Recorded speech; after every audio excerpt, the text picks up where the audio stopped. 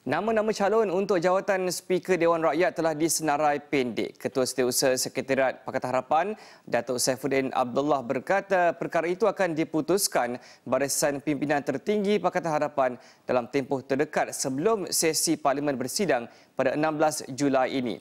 Ujar beliau, setiap parti komponen telah mencadangkan nama calon masing-masing dan ia sedang dibincangkan dengan teliti dan akan menjalani proses undian sebelum diputuskan.